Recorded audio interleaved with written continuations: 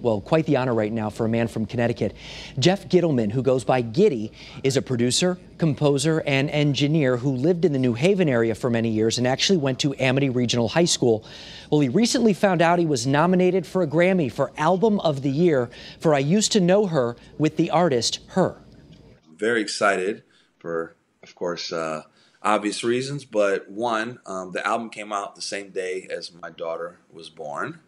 And two, it's a big honor to be nominated for any Grammy, any category, but this is considered to be the most prestigious category, and it's the last category and award announced of the night.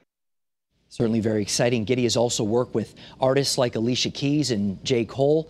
The Grammys are next Sunday, the 26th. Of course, you can watch them right here on Channel 3. He says he's going to go with his wife and hopefully celebrate.